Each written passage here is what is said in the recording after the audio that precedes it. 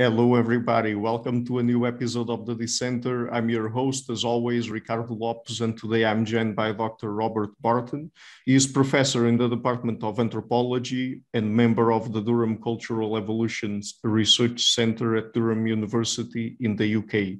He is an evolutionary biologist / anthropologist interested in brains, behavior, and cognition, using phylogenetic comparative methods to study how these traits evolved. He developed and tested the visual brain hypothesis for primate brain size evolution. He is currently interested in the underestimated role of the cerebellum in brain evolution and cognition, and he also works on the evolutionary and cultural significance of the color red, and we will try to go through most of that today. So, Dr. Barton, welcome to the show. It's a pleasure to have you on. Thank you very much. So let's start perhaps with a more general question. What would you say is the relationship, or how do you look at the relationship between the evolution of the brain, cognition, and behavior? Yes, that is a very broad question. Let me start with behavior. So differences between individuals in behavior and in the way they respond to stimuli are what natural selection sees, if you like, and affect the fitness, the reproductive success, and the survival of individuals. And so behavior is what natural selection works on. And then behavior is obviously influenced by a number of things, but one of the things is the cognitive processes, the sensory perception systems, how good vision is, for example, the emotional processes, and so forth. And those are all things that influence behavior and therefore influence the outcome of selection pressures and survival. And then brains are the mechanism of those processes, brains and neurophysiology, more generally nervous systems, I would say, because I see brains as being fundamentally embodied in interacting with the body. And it's the interactions between the brain and the body that really constitute cognitive processes and determine behavior.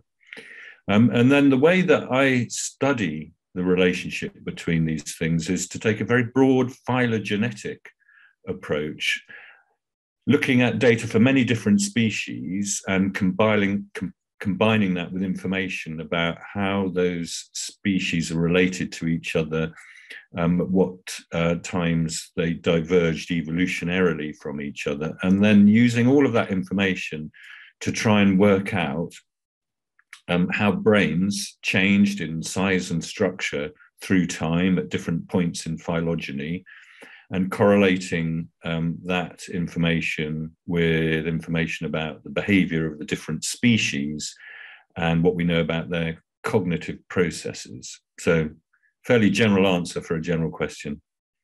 Yeah, we will try to break it down through the next questions, let's say. Okay, so I know that you focus your work on primates a lot. So what explains the evolution of large brains and cognitive skills in primates? I mean, what are the main factors there?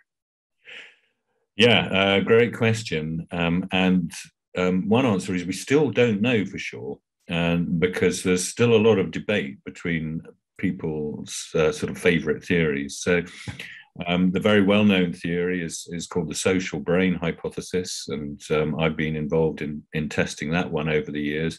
And that's the idea that really the thing that distinguishes primates with big brains from other mammals is their sociality, that they're very good at managing complex social relationships in large social networks within their social groups, and that's what's the most cognitively demanding kind of factor. But other people think that foraging strategies and the way you make a living, the way you find your food, the way maybe you extract your food from different substrates, like if you have to dig it up, if you have to break open difficult to break husks and shells and this kind of thing. Or remember the location of different kinds of foods, that may have had an influence. So there's kind of two broad theories: foraging related theories and social complexity theories. And there are different versions within those. It's been an interesting history of the development of those ideas, because for many years it was widely kind of assumed that social complexity was the answer, and most of the evidence seemed to be in that direction. But in recent years, the ecological theories have come back, because larger scale studies looking at many species, more than 100 species, to look at the evolution of brains, have found that ecological factors seem to be more important than people had thought. But this is an ongoing debate, and I will say something else about this, which is that sometimes it's not even really possible to separate these things out, because they're interrelated. So how you forage relates to the way you manage your social relationships. It might not be possible to completely separate those things. And the other thing that we've found that I think is relevant here is that there isn't any one single explanation that will explain everything, that will explain the evolution of large brains right across the tree of life. What we find is that there are different patterns and different, for example, different brain systems that have changed in response to different selection pressures at different times on different parts of the tree of life. And so ultimately, the overall size of the brain doesn't necessarily tell you that much. You have to delve down beneath the surface and look at which particular brain systems have changed and in response to which specific kinds of factors. And then you get a very complex picture, which is turning out to be quite interesting. Yeah. And what about specific evolutionary mechanisms like sexual selection, social selection? Do those play an important role in the relative size of different brain structures, for example? Yeah, you might expect so. There hasn't been that much work on the sexual selection side, and I think that's a bit of a gap in research. But certainly there are brain areas in primates, that are involved in regulating sexual behavior and, maybe different in males and females. Although there's been a lot of attention paid to possible sex differences in the brains of men and women in humans, we know almost nothing about the evolution of sex differences in the brain in terms of what's happening in other species, whether certain brain systems are more different, have evolved to be more different than other brain systems. So we don't know much about that side of things. In terms of socially related systems, in primates, we know that there are systems that are particularly involved in monitoring and responding to social signals, which can be quite complex. If you imagine yourself in a social group and you imagine the signaling going back and forth between individuals, and you think about the information that you have to keep track of to understand what's going on in your social world, then it makes sense that there are specialized brain systems that are good at doing that. And so, for example, we see in the temporal lobe of the brain and in parts of the limbic system, in the amygdala, for example, there are areas that respond specifically to social information. And there's some evidence that sociality has led to, in some cases, larger nuclei, for example, within these particular systems. Mm-hmm. But I mean, it seems to me, I mean, can we say here that when it comes to several different factors that people analyze when it comes to explaining the evolution of brain size and particular brain regions, I mean, that it could be the case that they do not necessarily have to be in contradiction with one another. I mean, it could be several multiple factors, ecological, social, etc., contributing to that, correct? Yeah, absolutely. And, you know, that's one good reason why we really need to go beyond just looking at brain size, and dig down, because, you know, and do more focused, more detailed work on how particular systems have changed in response to particular factors. And I think, you know, to the extent that we've been doing that, we're finding lots of evidence for quite complex patterns. And as you say, you know, different factors can be involved. We don't have to, it's not necessarily the case that there's a single explanation. Yeah. What about the life history of a particular species? What is the relationship between that and the brain or brain evolution? Yeah, there is, for a long time, it's been known that large brains, the evolution of large brains, goes along with certain characteristics of the life history. So large brain species in both primates, but in other groups of mammals and birds as well, are associated with generally slower life histories, with slow development, late maturation, and longer lifespans. And again, there's more than one theory to try and explain these patterns. Quite a popular idea is the idea that having a large brain provides you with a kind of cognitive buffer against environmental variation, so that if you live in a complicated and unpredictable world where things can change rapidly, having a large brain can be advantageous to kind of predict what might be about to happen, to respond flexibly. And this in turn is associated with a longer lifespan, because it enables you to survive better in these kinds of circumstances. There's an alternative explanation, which is that whatever it is that selects for cognitive abilities and having a large brain has a knock-on effect on development, that large brains take longer to grow and wire up. They're quite expensive organs, both in terms of their metabolic running costs, but also in terms of their development. And so we see that large brain species take longer to reach maturity, and their brain growth tends to go on longer, both during gestation, during pregnancy, but also after birth, and humans being a particular case in point, where our brains carry on growing quite steeply, quite at a rapid rate for several years after birth. The way that this growth is supported is essentially through the mother, in mammals, at any rate, through a process we call maternal investment, through channeling resources, nutritional resources and energy to the growing infant, both in the uterus and then after birth, through lactation, through suckling the young. And that those species that undergo protracted postnatal, post-birth brain growth, there is a longer period of suckling and lactation by the mother. And so this inevitably slows everything down, and that maturity is reached later.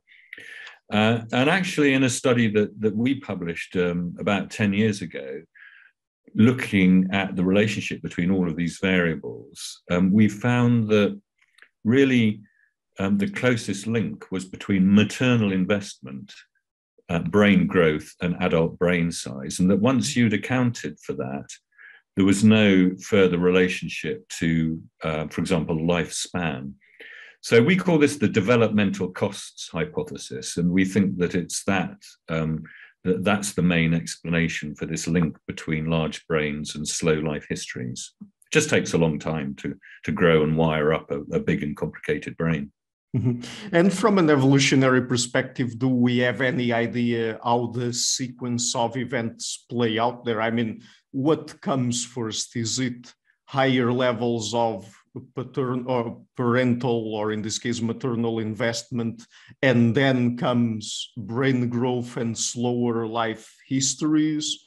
Is it the other way around? I mean, is that even a good question to ask or not? No, it's a great question. Unfortunately, it's very difficult to answer because certainly in these broad scale phylogenetic comparative analyses, it's difficult to, when you're talking about timescales of many millions of years. So just looking at primate evolution, that's occurred over a period of 55 million years.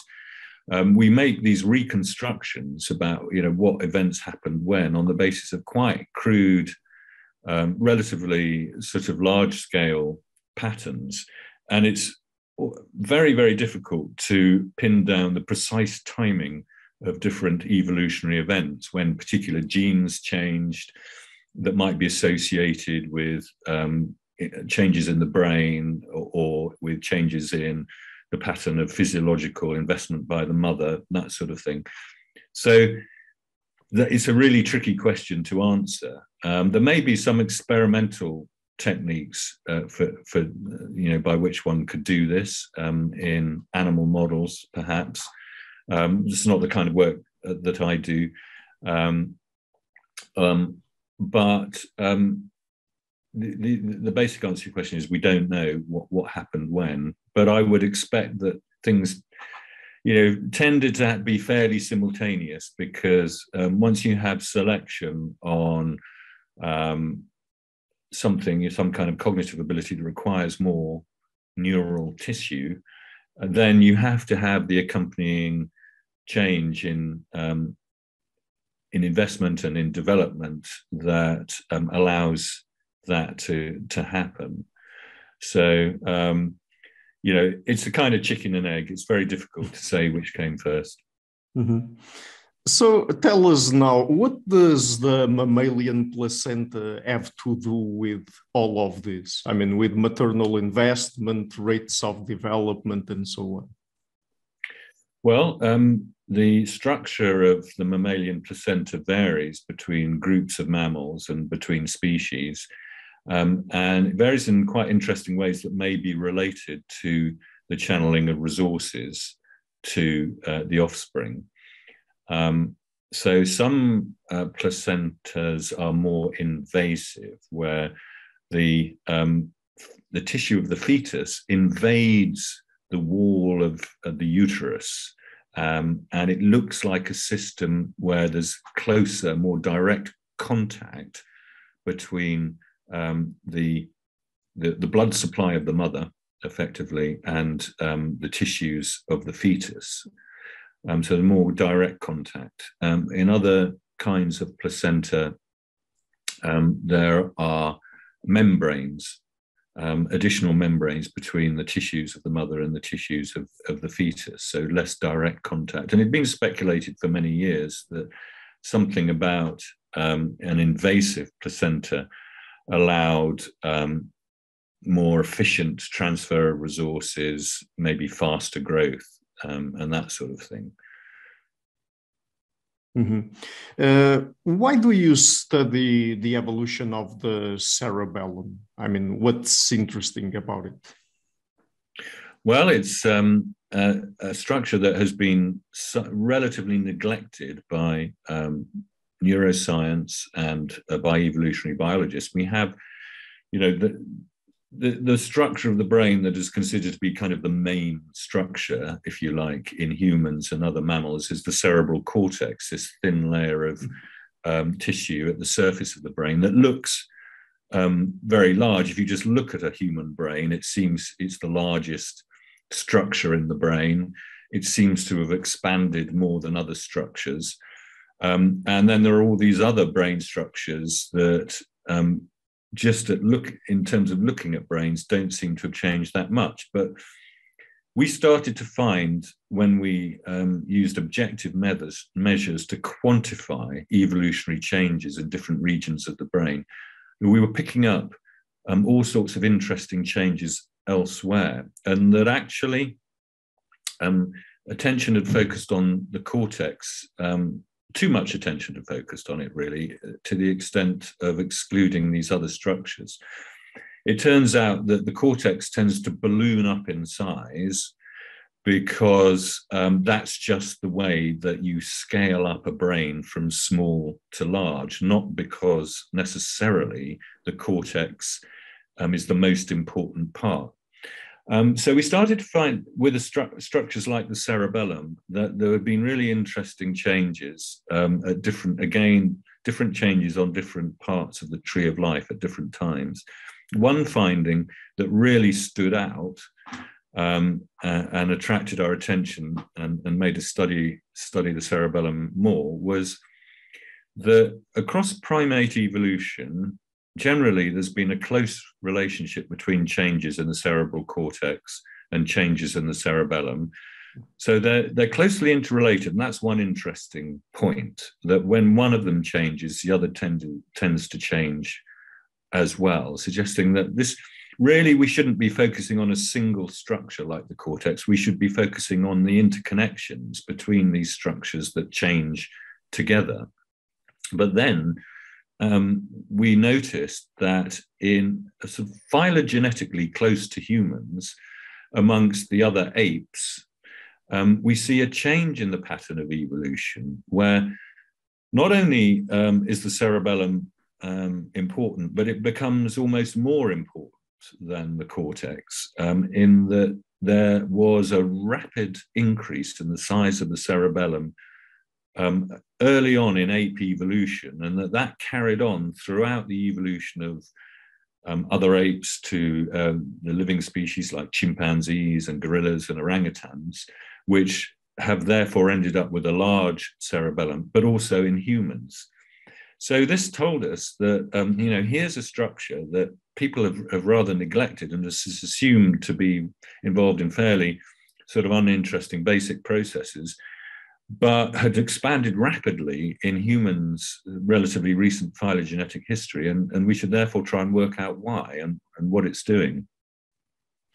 So, I mean, does that mean that the cerebellum is one of the brain regions that in apes and humans is characteristically larger in comparison to other species? It does. It's exactly that. So it's significantly bigger after taking into account the size of the cortex. So relative to the size of our cortex, we have a large cerebellum compared to other primates. And the other interesting thing about the cerebellum is that although it's only about 10 to 15% of the volume of the brain, it actually has most of the neurons of the brain. So the cerebellum has, the human cerebellum has about 4 times more neurons in it than does our cerebral cortex. So it's very densely packed with neurons. And it kind of flips everything on its head. It sort of says, well, instead of the cortex being the supposed pinnacle of evolution, maybe it's the cerebellum. Mm-hmm.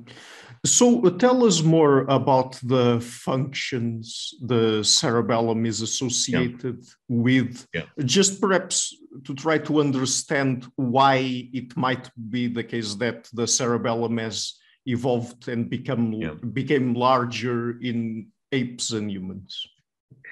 So traditionally, the cerebellum has been, the function of the cerebellum has been seen as the control of the body, essentially, balance, coordination, control of movements. And it wasn't considered to have cognitive functions. Now, there are 2 kind of ways in which the field has developed in more recent times. One is that increasingly, brain imaging studies, for example, studies of people with lesions, have picked up that the cerebellum is intimately involved in cognitive processes. And then the second way in which it's developed has been theoretically, with the rise of interest in the idea that cognition is not separate from control of the body, that they're intimately interrelated. And this is the idea of embodied cognition. So that one can't really separate out completely the sensory guidance and control of movement. For example, when I reach for something using my hand and I maybe manipulate it in complicated ways to achieve. I talked about the foraging hypothesis for brain size earlier, and one idea is that what great apes are particularly good at is manipulating things and working out how to remove nutritious food items from a difficult substrate of some kind, from fishing for termites, for example. Chimpanzees are famous for fishing for termites, removing them from a termite mound using twigs of grass. And you have to be able to make a tool, strip the pieces off the twig to make it a nice sort of fishing rod, and then probe it into the holes in the termite mound and diggle around and pull it out with termites on it. All sorts of complex patterns of behavior like that, which turn out to be simultaneously complicated in sensory motor terms, but also cognitive terms. So the cerebellum is intimately involved. We always knew it was involved in the direct control of these movements. But if you think about engaging in a complicated sequence of actions that's involved in, for example, termite fishing, then essentially what you've got there is, if you've got a control system for doing something like that, you've potentially got a system that can make all kinds of predictions about the consequences of your actions. And this, we think, has become essentially the substrate of many cognitive processes that we think of as uniquely human. What I'm doing now is stringing along complicated sequences of words together into sentences, hopefully more or less coherent, which is, an increasing view is that this is analogous to the organization of patterns of movement and the role of the brain, and in particular the cerebellum, in making predictions about what will happen if I move in a particular way, or in imagining the consequences if I do something, what maybe in a social domain even, if I behave in a certain way, what will be the outcome in terms of my social world. So the cerebellum seems to have a very general role in controlling actions, but also in planning and predicting in many different domains. Mm-hmm. So this means then that the idea of a disembodied brain or even a disembodied nervous system wouldn't make any sense whatsoever, much less the idea that the brain by itself would be able to produce cognition or even higher cognitive abilities, right? Absolutely. So the embodied brain idea really kicks back against some of traditional kind of cognitive science, seeing cognition as separate from the body, as being simply a set of abstract processes that could be implemented within any sort of computer. And I think this is part of the reason why computational models have not always been successful in simulating human behavior, because they don't take account of the way that the human nervous system is situated within a very particular kind of body, and they're co-adapted to each other. And in primates, we know that these are really important, and our eyes are really important, and the coordination. And I think our hypothesis is that at the origin of primates, there was the evolution of a specialized system for visuomotor control, visual guidance of hand movements, and that triggered off a whole set of changes that involved structures like the cerebellum, and led to our distinctive form of embodied cognition. Mm-hmm. Yeah, I also asked you about that because it seems to me that over time embodied cognition has been gaining more and more track in cognitive science and throughout even the centuries in philosophy and then more recently in cognitive science, ideas like a mind separate from the body, or then the brain separate from the body. I mean, it doesn't seem that they will last much longer in science. No, I think, things are going in that direction. And, obviously, the philosopher Descartes saw mind and body as being very separate.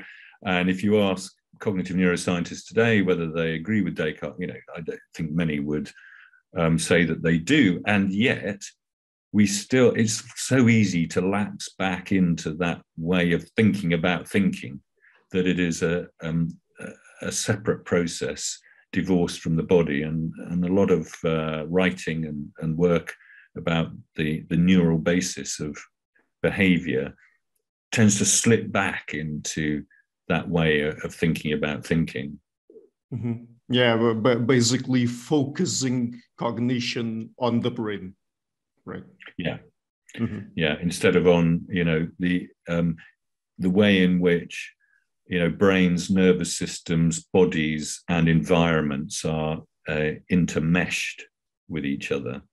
And, if you think about very different species of mammals, like primates with our hand-eye coordination and our manipulative abilities, compared to other big-brained species like elephants that manipulate things with their trunk but don't have very good vision, or dolphins that also have very large brains but cannot do any manipulation, but they have incredible hearing systems and auditory communication systems and navigation systems in a 3D world, then I think it doesn't really make sense to be looking for similarities, just the similarities in their cognitive processes. We at least need to understand as well the way in which our worlds are very different. Our sensory worlds and the way in which we have to control our bodies in our environments are very, very different for these different species. And therefore, this should be reflected in our brains and in our cognitive processes. Mm-hmm. There was the philosopher Nagel asked in a famous essay, "What is it like to be a bat?" That's a very nice question. And his answer was, "Well, we can never know." And I think to an extent he's right. We can't know what it feels like to be a bat, but we can at least appreciate the ways in which it might be very different to be a bat than to be a human living in a very different sensory motor world. Yeah. So tell us now about the visual brain hypothesis. What is it? Yeah. So this relates to what I was saying, which is that, one of the key adaptations of primates in which primates differ is in their visual systems. So primates notably have stereo vision. As compared to other mammals, our eyes are much more facing to the front. They've rotated round from being on the side of us to being forward pointing to a greater extent than any other mammal. We see it a little bit in some other predators like cats, for example, but it reaches its greatest extent in primates. And this is associated with the evolution of grasping hands and fingers and the visually guided manipulation of objects. We also see that there are large territories of the primate brain that are involved in processing visual stimuli. And in monkeys, for example, more than half of the cortex, just looking at the cortex alone, more than half of it is essentially dedicated to visual processing, although there are complicated interactions between different brain regions, but there's certainly visual information is an important part of what primate brains are processing.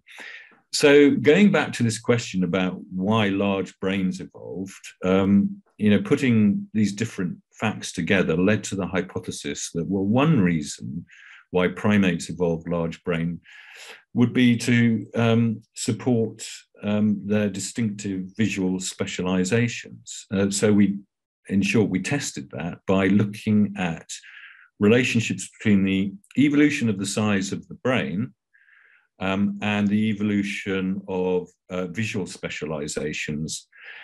Across primate species, there's variation in, for example, in stereo vision. Some species have eyes even more to the front than other species. And we find that the brain size is correlated with the degree to which the eyes point to the front. Brain size correlates with the size of the optic nerve, which is the nerve carrying information from the eye to the brain. And overall, lots of different pieces of evidence suggest that one of the important factors, even if we can't be sure about the precise behavioral consequences, at the level of physical adaptations in the brain and in the eyes, brains and visual systems have evolved together. Mm-hmm. So what general aspects of primate brain evolution does the visual brain hypothesis explain then? Well, essentially, it explains how and why species vary in their visual acuity. So your visual acuity is your ability to make fine-grained distinctions in your visual world, for example, to distinguish between letters on the page. And primates have unusually high visual acuity, but it also varies between species. And it's stereo acuity. So again, it goes back to the evolution of stereo vision. So that's, at the origin of primates, there was a shift in that direction, which has then been selected more or less in different lineages of primates. In the monkeys and apes that are more closely related to humans, there was an upward shift in the degree of stereo acuity. This has been correlated with the evolution of specialized brain systems for managing that information with larger brains. Now, once again, we see this as related to cognitive evolution because we believe that our thinking processes are intimately related to the way that we perceive the world. We tend to, if you think about kind of analogies that people make, in the English language anyway, if you're having a discussion and somebody's trying to explain something to you and you suddenly get it, you say, oh, I see what you mean. And we have all of these kind of visual analogies for the way that we understand things. And I don't think that that's a coincidence. I think fundamentally our cognitive processes are kind of quite visually based. Yeah, by the way, just for curiosity, in Portuguese, we have the same kind of expression. Okay.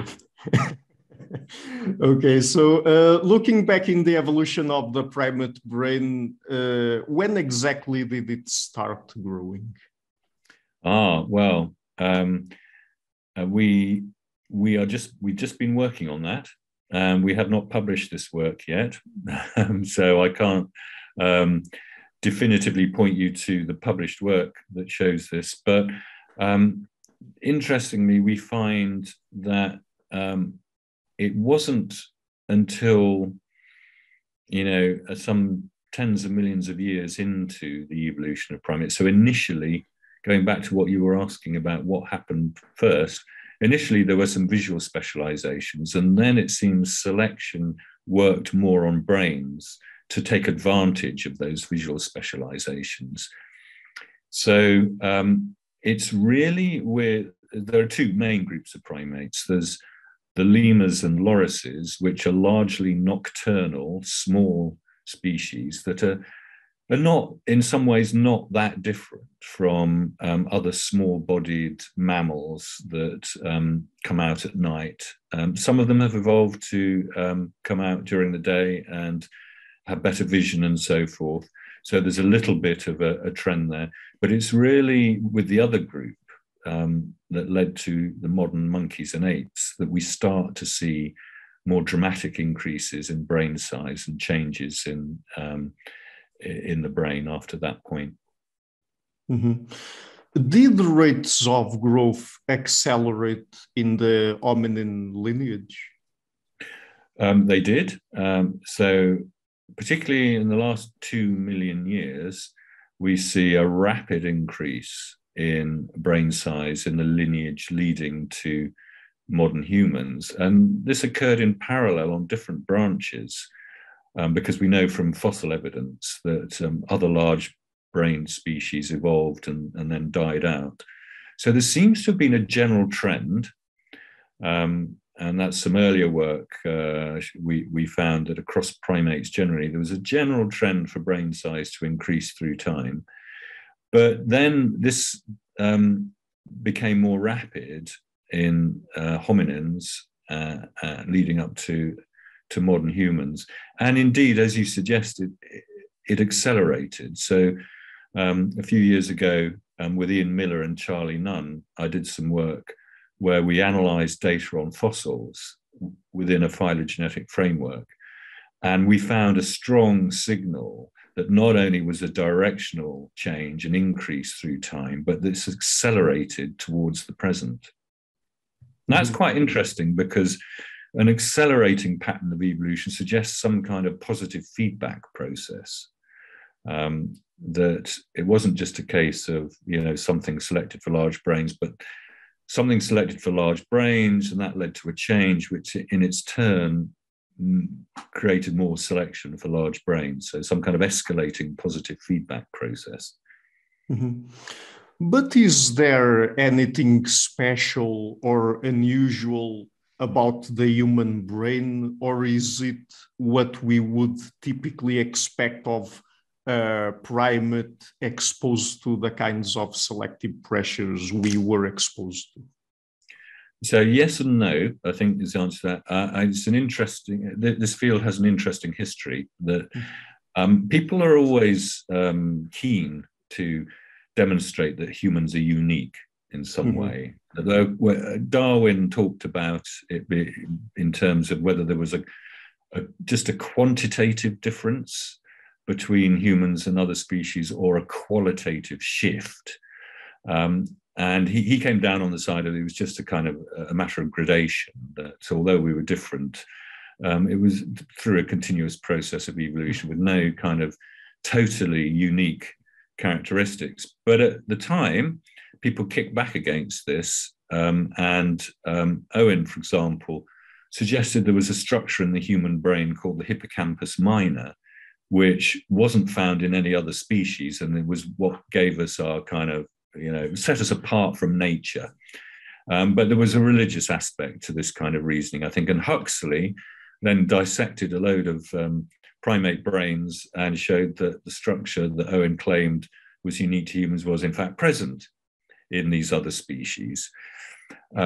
So kind of siding with Darwin, that although things change in size, there's nothing qualitatively unique. Now that debate has carried on until the current time, and people still search for something about the human brain that sets us completely apart. I think that's a bit of what we call a wild goose chase. I think there's been lots of quantitative changes, but there's very little evidence for any completely unique structures in our brains. The wiring, the way that connections are made between different structures can change, and the size of those structures can change. Relative size compared to other structures can change. But generally, natural selection has to work with what's already there. To expand or contract or rewire what's already there. And that's the predominant pattern that we see. Mm-hmm. So when people are trying to explain what's different between humans and other closely related apes, should we be looking at the brain for answers in terms of whatever kinds of structures evolved in this or that way, or how it's wired, or anything like that? Yeah, absolutely. I think we should. In answer to your first question, I said, well, nervous systems are the substrate or provide the mechanisms of cognition which influence behavior. And so if we're interested in how and why human behavior is different, then we're going to find the answer at least partly in brains. Now, of course, there are complicated sort of interactional ramifying feedbacks between culture, society, behavior, and cognitive processes. So we need to understand how brains are embedded in bodies, but also in social systems and cultures to fully get a full understanding of the picture. And sometimes things that patterns of behavior that we think are very complicated or are complicated don't necessarily depend on extremely complicated mechanisms. They kind of emerge out of the interaction of relatively simple kind of cognitive processing rules and environments. And so you get this kind of feedback process happening. And it's quite interesting that you can actually, again, people who do robotics, for example, and try to get robots to do complex behaviors. Generally, what that field has found is that there's a limit to what you can program in terms of complexity. The most effective approach is to understand how robots interact with their worlds and just tweak certain processes that enable an organism, or in this case, an artificial organism, to do something quite complicated on the basis of a relatively simple mechanism. Mm-hmm. What about our frontal lobes, particularly the prefrontal cortex? Because people focus a lot on that in humans because of things related to reasoning, decision-making, self-control, and all of that kind of stuff. Should we be focusing on that when trying to explain certain behavioral differences between humans and other apes? And is that a good source of explanatory power, let's say, to those differences? Yeah, this is another area where I think, the history and culture of science are really interesting to look at, what questions people have asked and why. And in my view, there's been an unhealthy obsession with the frontal lobes and in particular the prefrontal cortex. And then it kind of goes back to a Cartesian way of thinking. There must be some special cognitive process that's separated from all the other things and will be located in a particular part of the brain. And when we look at the human brain, we seem to have these bulbous frontal lobes. Oh, that must be where, human intelligence resides. And again, it's kind of separating out intelligence from more basic control processes, which I think theoretically is a mistake. But also, when we looked at this question as whether the prefrontal cortex is enlarged above and beyond what you would predict for an ape of our overall brain size, we found no evidence that was the case. We looked at several data sets, and human frontal regions, prefrontal cortex and so on, is exactly what you would predict for an ape with our overall brain size. So they are very important regions. They have extremely important functions. In my view, the idea of executive control and self-control has also been overemphasized because of a cultural tendency to think of humans as being, archetypally good at controlling our instincts. I think that's the wrong way to look at things personally. But anyway, empirically, we don't find that the pattern that people have claimed actually exists. And I trace a lineage between contemporary interest in the prefrontal cortex all the way back to people like Owen claiming that the hippocampus minor was what set us apart. That there must be some special structure that has been the focus of evolution in some way, and it's just much more complicated than that, and much messier and much more interesting biologically, I think. And what we need to do is look at the connections between these areas. So the prefrontal cortex has important connections ultimately with structures like the cerebellum. And if we want to understand the human brain, we need to understand these large-scale neural networks, not some specialized bit that we find at the front of the brain. Mm-hmm. Yeah, also because even if we want to just focus on the brain, it's not that prefrontal cortex operates in isolation. I mean, as you said, it's connected to the cerebellum, and it also receives important inputs from the limbic system, for example, for decision making. So yeah. And I think what we found is that structures tend to change together. There are exceptions to that where, we have what we call a mosaic pattern where individual structures change relative to others.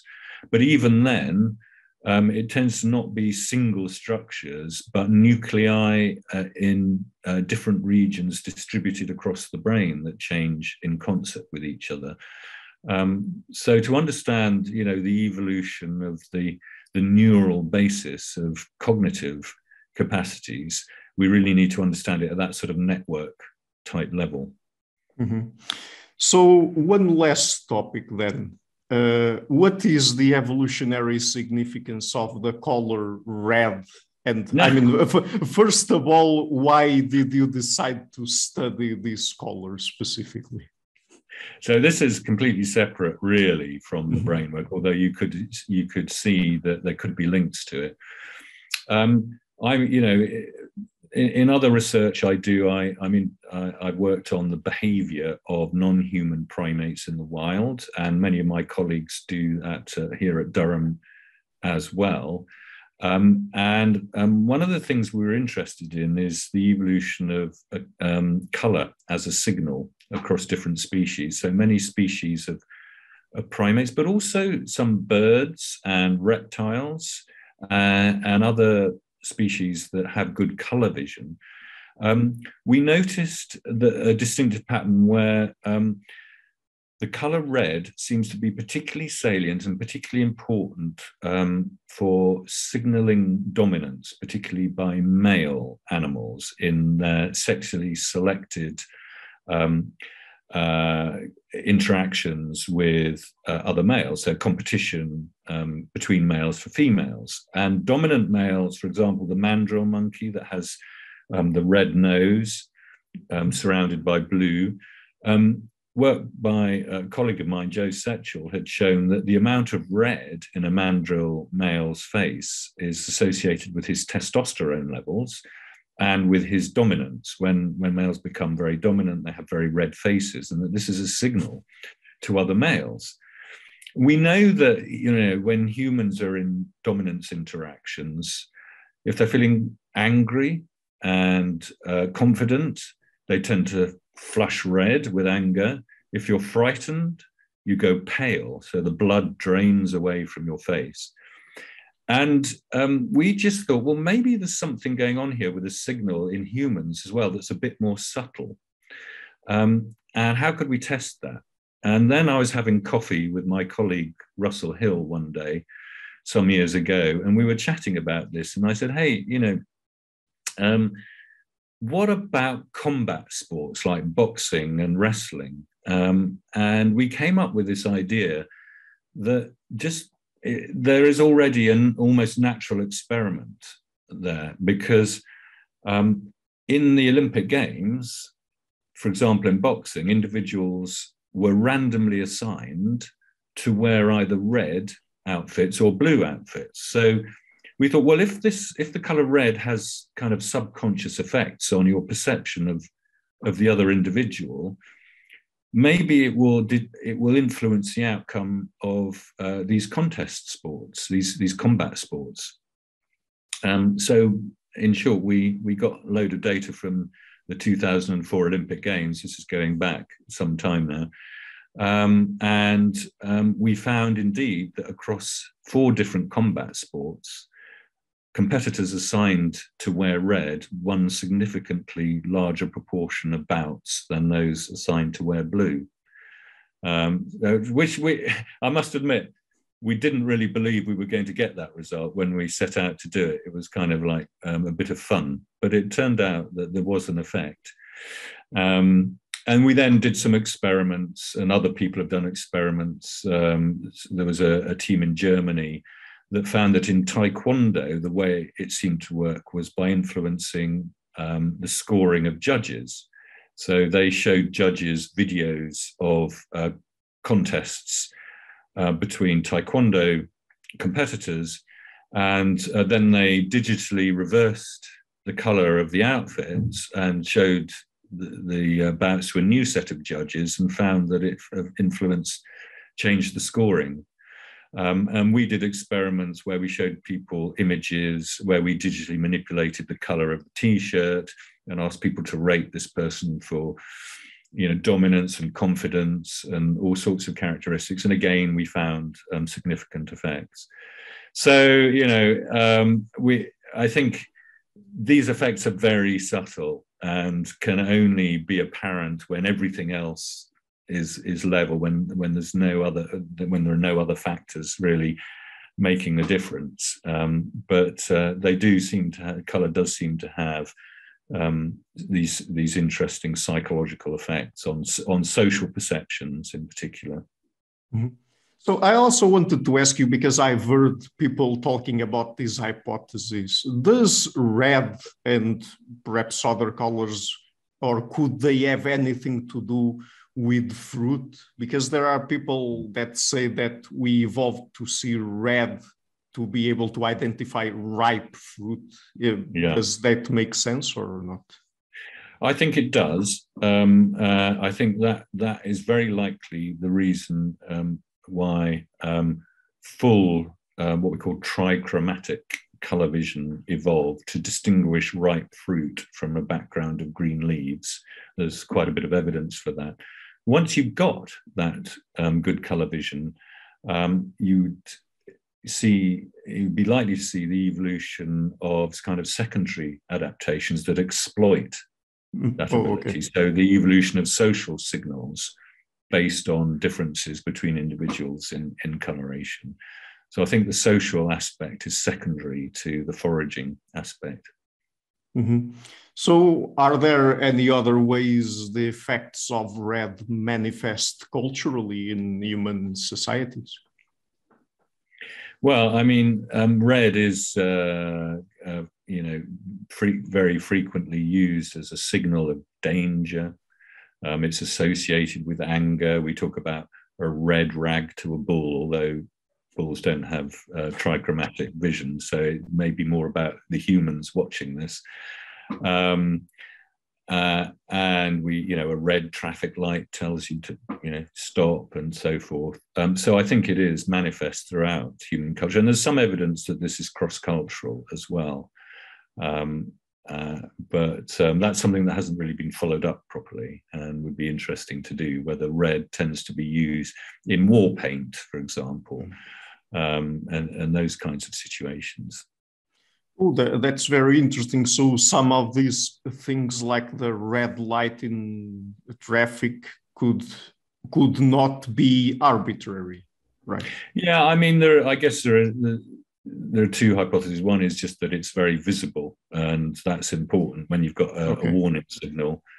But, I think once you've got something like that, then it, as I say, you get secondary adaptations where you get a physiological response to that, which is associated with, the fear systems in the brain and so forth.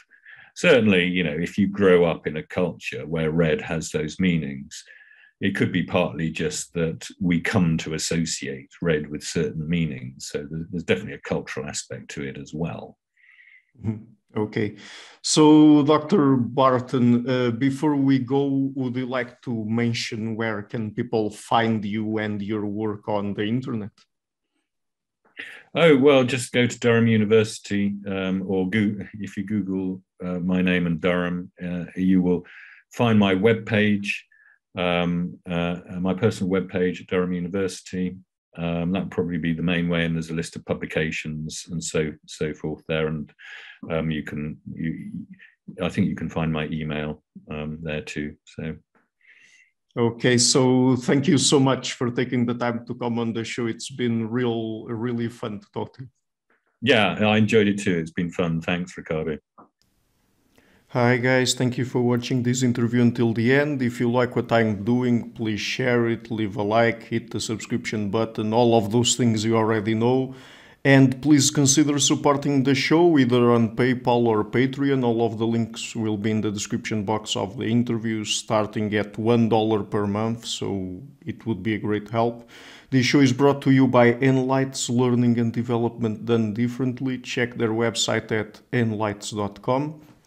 I would also like to give a huge thank you to my main patrons and PayPal supporters, Karen Litske and Blanchett, Pererga Larson, Lau Guerrero, Francis Ford, Hans Frederick Sunder, Ricardo Vladimiro, Greg Healy, Adam Castle, Olaf Alex, Jonathan Wiesel, Jacob Klinkby, Matthew Whittingbird, Arno Wolf, Tim Hollis, Eric Alenia, John Connors, Paulina Barron, Philip Force Connolly, Jerry Mueller, Herbert Gintis, Rutger Vosbo, Weingard, Rebecca Newberger Goldstein, Dan Demetrio, Robert Windager, Rui Narcio, Arthur Coe, Zup, Marco Neves, Colin Holbrook, Susan Pinker, Bernardo Seixas, Pablo Santurbano, Simon Colombo, Jorge Espinha, Phil Kavanagh, Mark Blythe, Roberto Inguanzo, Michael Stormir, Eric Neumann, Samuel Andreev, Tiago Nunes, Bernard Ugni, Alexander Dunbauer, Fergal Cusson, Evan Bodrenko, Al Herzog, Don Ross, Jonathan Librant, Oslam Bullitt, Nathan Nguyen, Stanton T, Samuel Correa, Eric Hines, Mark Smith, J.W., João Eira, Tom Hummel, David Sloan Wilson, Yacila Dez Araújo, Eden Solon, Romain Roach, Dmitry Grigoriev, Diego Londoño Correa, Tom Roth, Yannick Punter, Adana Rusmani, Charlotte Bliss, Nicole Barbaro, Adam Hunt, Pavel Ostazewski, Nelek Bach, Catherine and Patrick Tobin, Al Ortiz, Guy Madison, Gary G. Hellman, João Linhares, Lida Cosmidis, Sam Afzal, Adrian Yegi, Nick Golden, Paulo Tolentino, João Barbosa, Jules Price, Edward Hall, Edin Bronner, Franca Bortolotti, Gabriel Pons Cortez, Ursula Litske, Denise Cook, Scott, Zachary Fish, Tim Duffy and Trader in NYC. My producers Izar Webb, Jim Frank, Lucas Stafiniak, Ian Gilligan, Luis Caetano, Tom Vanagdam, Curtis Dixon, João Linhares, Benedict Mueller, Vega Guidi, Sardus France, Thomas Trumbull, and Nuno Welder. And my executive producers Michel Rugieski, Rosie, James Pratt, Matthew Lavender, Sergio Codreanu, and Bogdan Kanivets. Thank you for all.